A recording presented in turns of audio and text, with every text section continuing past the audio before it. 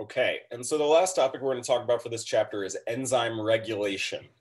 This is by far one of the most widely studied and complicated aspects of enzymes, is how they are regulated.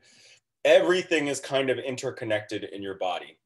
But the whole idea is like sometimes you want an enzyme to be working perfectly at optimal reaction rate. And other times it might not be needed. So you're going to ask it to stop working, or maybe to the point where if it kept on going, it would be problematic.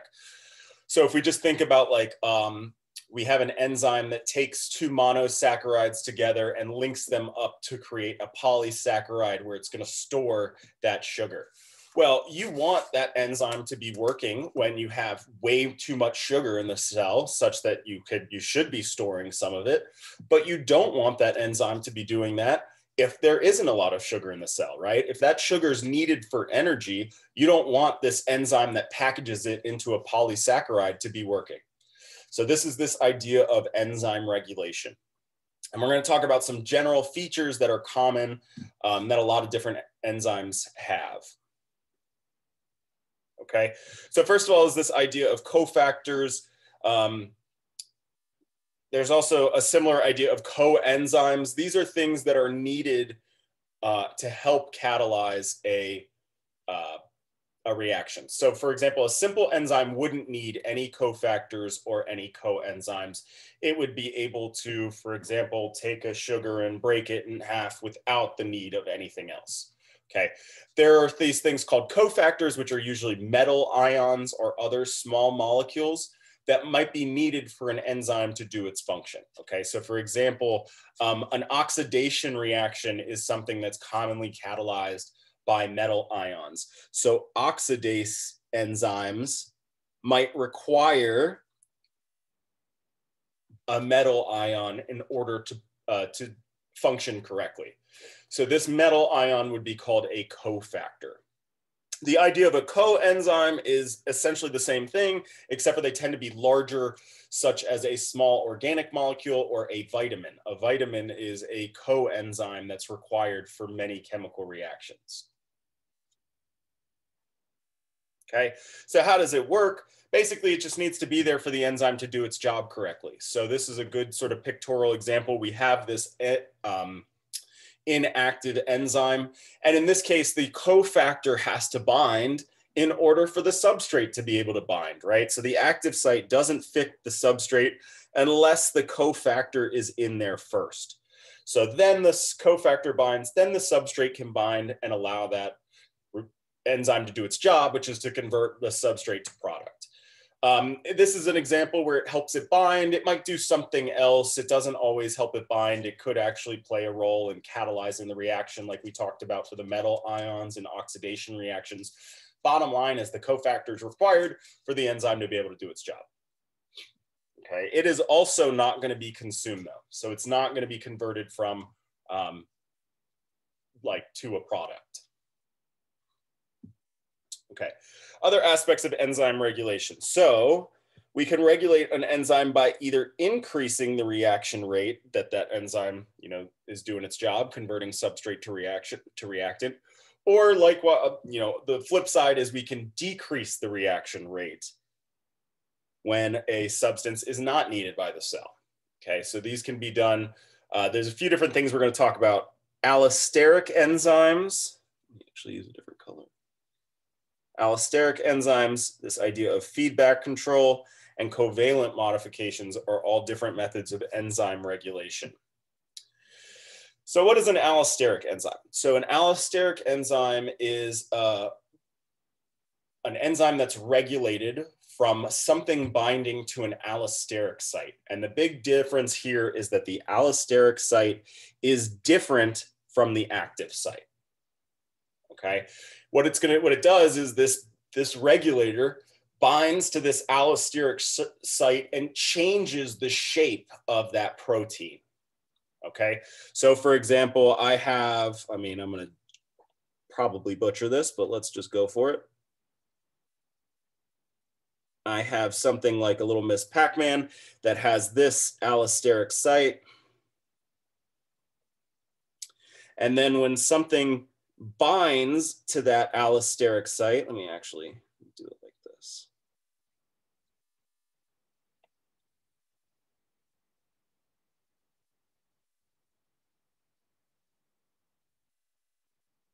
It changes, so now my allosteric site has that that substrate bound to it, or that regulator bound to it, and then it's changed the 3D shape of the active site in this case, right? So here was my active site, and now here is my active site. Right. Importantly, the allosteric site is different than the active site. Allosteric regulators can either be positive, so maybe I change the shape of my active site so that it fits the substrate better, or maybe it's a negative regulator where this allosteric site is bound and then the active site's changed so it no longer fits the substrate, right? So you could do either. Either would be considered allosteric regulators. Importantly, though, the allosteric site is different from the active site. Okay, so great. This was a much better picture than what I did. But yes, so here we go. Here's the allosteric site different from the active site. In a positive allosteric regulation, you have your molecule bound to the allosteric site, and now it makes it so that the substrate actually fits into that active site even better. Or we can have the reverse, where the negative allosteric regulator, now we have our molecule binding to the allosteric site and making it so that the substrate no longer fits in that active site. Okay, this fits into this broader theory of feedback control. Okay, so this is this idea of if we have a set of enzymes that are each catalyzing reaction like one after the other. So this enzyme catalyzes a reaction, then this one grabs the product from that reaction, catalyzes it. The third enzyme grabs the product from that reaction, catalyzes it. This could create what's called a feedback control, where the end product of that series of reactions acts as a negative regulator to the first enzyme in that series. Okay, so let's see what I mean by that. So here we go. Here we have an allosteric site that's empty and an active site for our enzyme. The enzyme binds the substrate. That creates this product here. That product is then grabbed by the next enzyme, which then converts it into something else. That is then grabbed by this third enzyme, which converts it into something else. So now we have the fourth compound in this series. And then this, the last compound produced, acts as a negative regulator and goes back and binds to that allosteric site of that first enzyme in the sequence, basically turning it off, right? So the whole idea being is that this is a series of reactions where now once we have enough product at the end, we don't really need it to keep on going down the line. So turn off that first machine. We got enough of our end goal here. Okay, so this is this idea of feedback control, where the last product in a series will act as a negative regulator to the first enzyme in that series. Another thing that we could do to enzymes is to covalently modify them. Okay, so to covalently add a compound on there, which will transform it into either being functional or non-functional, depending on the covalent modification. These covalent modifications are reversible. So if you have an enzyme that makes a covalent modification, there will be another enzyme that removes that covalent modification. There is this class of enzymes, zymogens or proenzymes, which are actually created in an inactive form. They are created in such a way that they have this covalent modification, and they require another enzyme to remove that covalent modification, or I guess it could be, or add a covalent modification in order to activate it. So they're actually synthesized in an inactive form. Usually that's because they're going to be transported from one part of the cell to another part of the cell, or even from one cell to another cell. So you create this enzyme that's inactive so that it doesn't start doing its job until it gets to the right place. Then you covalently modify it and allow it to do its job. One really common example of covalent modifications is phosphorylation. All right, so adding a phosphate group or removing a phosphate group is a really common way of regulating enzymatic activity. And it could go either way. So there's an example of, here's an example where I start off with an inactive enzyme and then I add a phosphate group, creating an active enzyme. Remember, we talked about kinases as being those, I told you that they were a really important group because they do, well, you just see them a lot because of this type of regulation is really important. Okay, so a kinase is going to be adding a phosphate group and creating an active enzyme. You may have it so that the phosphorylated form is inactive, and then having a phosphatase would catalyze the removal of that phosphate group, creating an active enzyme. Okay, and just FYI, what do I mean by a phosphate group? Whoops. That would be this here, and these are attached through what are called phosphoester bonds. Basically, what would happen is I would create a bond to this oxygen here. So this would be a phosphate group that's been added to a molecule, or I can have one that removes it. Okay.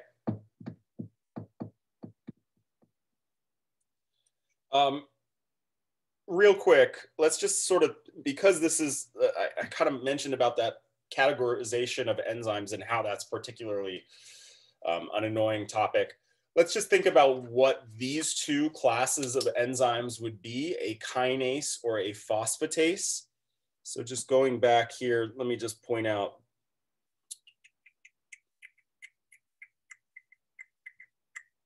Where is it?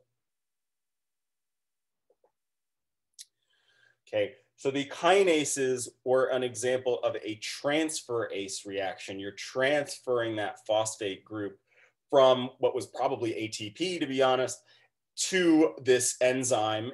So that would be a transferase. So again, just kind of trying to get good at thinking about these categories.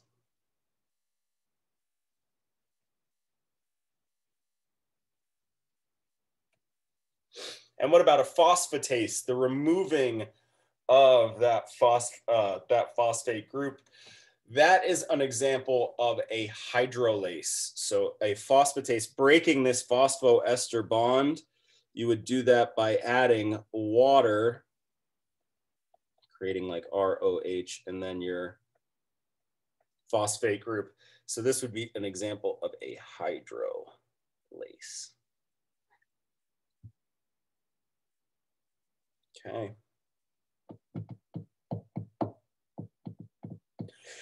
Isoenzymes. So these are enzymes that have slightly different forms, but they catalyze the same reaction, and they're in different cells or tissues of the body. Okay, so lactate dehydrogenase is an example where if you took lactate dehydrogenase, which converts lactate to pyruvate, if you took, and sort of, right, this reaction here, not something that I expect you to know off the top of your head, but just hopefully we can see from this reaction. If you took cells from the heart, you would see that the lactate dehydrogenase is slightly different in its composition in terms of the polypeptide chains than it is if you took it from the liver cells or something like that, okay? And they're really not dramatically different, but nonetheless, they have slightly different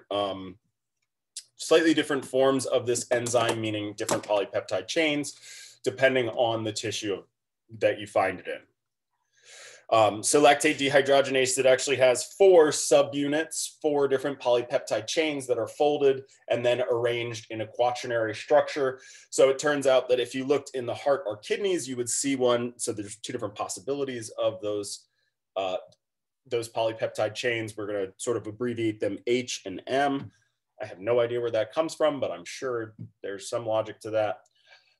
It turns out that if you took cells from the heart, you would have the 4H version where all those different subunits match that H polypeptide chain.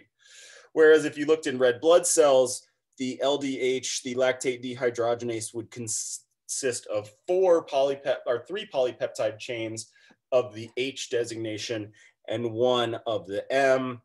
You go to the brain, it's 2 H's and 2 M's, et cetera, et cetera. Okay, so depending on which tissue you grab this particular enzyme from, you might find that it has a slightly different polypeptide makeup.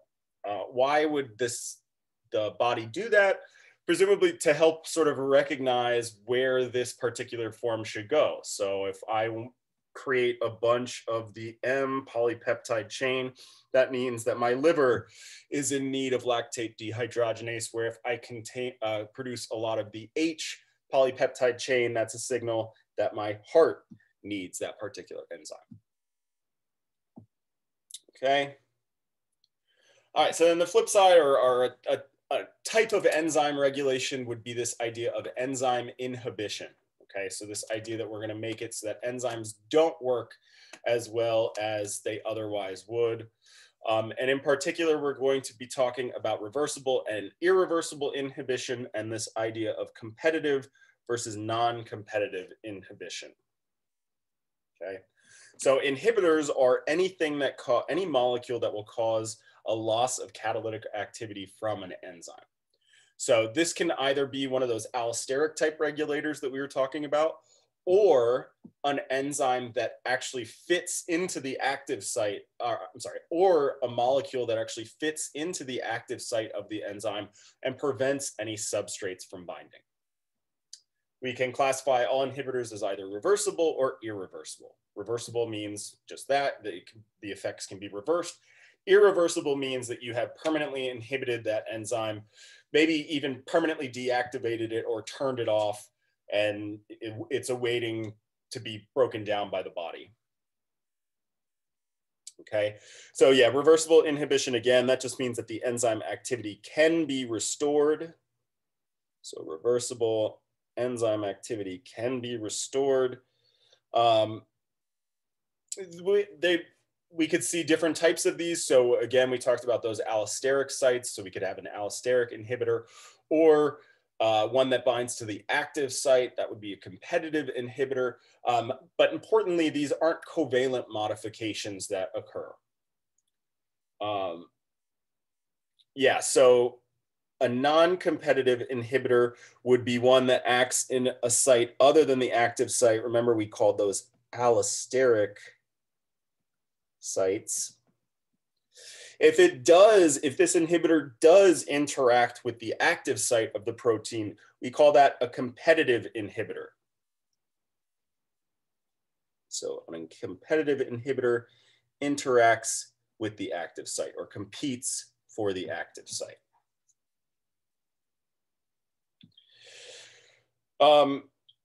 Competitive inhibitors are molecules that look a lot like the substrate, at least to the enzyme, right? So that's why it is just as easily able to fit into the active site, but importantly, it's not going to react or form any product.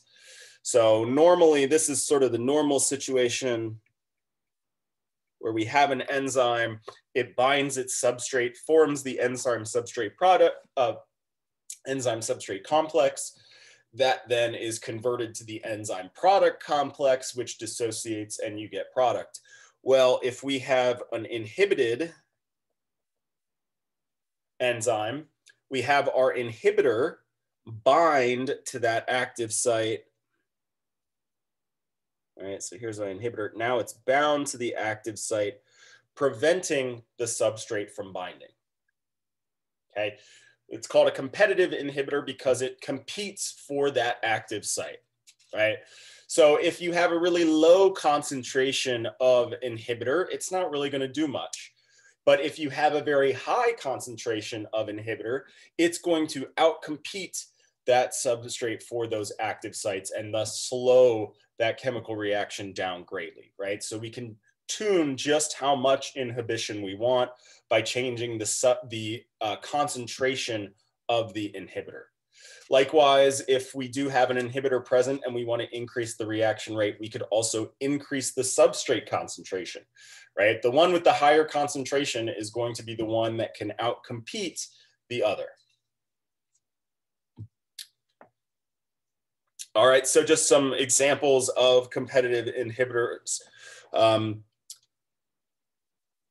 Succinate and malonate. Malonate is an inhibitor, a competitive inhibitor, and notice how it has a very similar structure to our actual substrate, but is slightly different.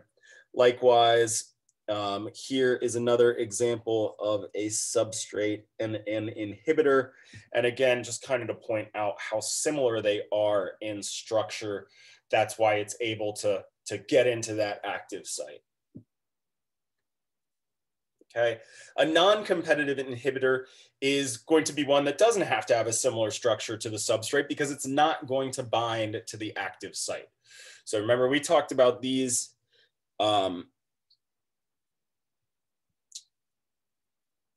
not compete for active site. We'll say binds to allosteric site.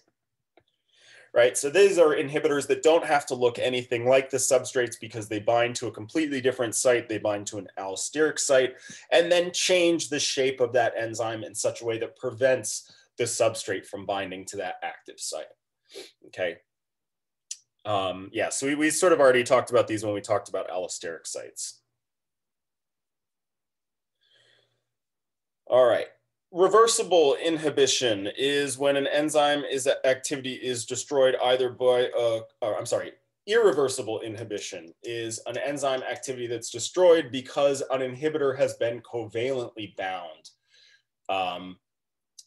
somewhere on the protein. So either by covalently binding a competitive inhibitor to the active site or covalently binding some inhibitor to an allosteric site.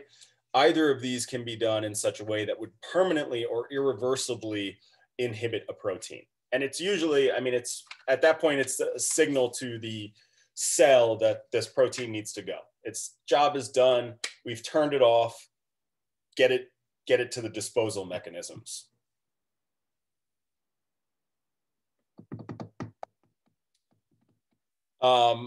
Examples of irreversible inhibitors. So actually cyanide is something, it's actually a toxic that was used in sort of chemical warfare back in the day when we didn't really have a good grasp on handling chemical weapons. But the reason why cyanide is so poisonous is because it tends to react with your enzymes in such a way that will permanently inhibit them. So by breathing in cyanide, you're essentially like turning off all these enzymes in your body so they're no longer doing their job. Other sort of more generic ones, you can have certain drugs which will irreversibly inhibit an enzyme activity, or an insecticide or a fungicide, so things that are specific to killing insects or funguses. These could also be irreversible inhibitors. They turn off some key reaction within this bacteria or this insect or this fungus or whatever it may be. Importantly, these would be molecules that don't affect humans. They only affect a specific function within whichever organism you're trying to stop. Okay. So just a little summary here. We have this summary of competitive versus non-competitive and then irreversible inhibitors. So for a competitive inhibitor, the shape of the inhibitor is the same as the substrate.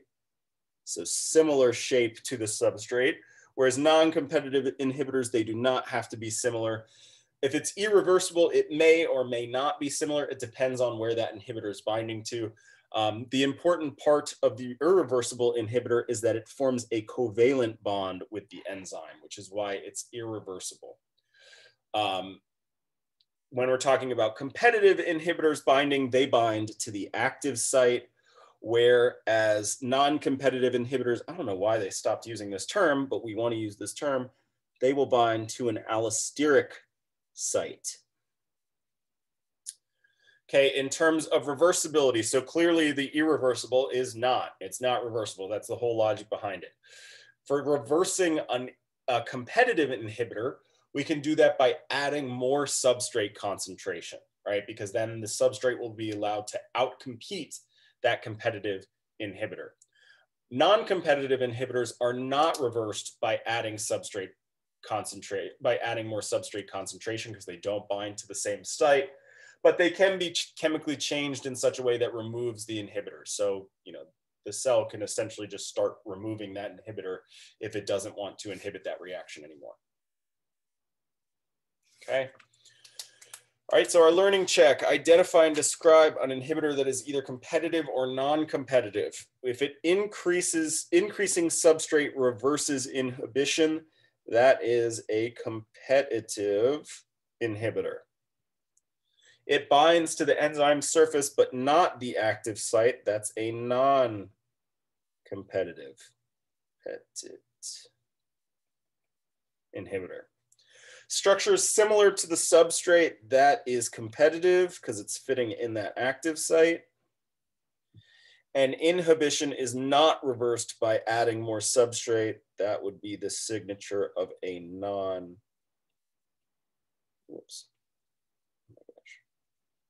competitive inhibitor. Okay, awesome.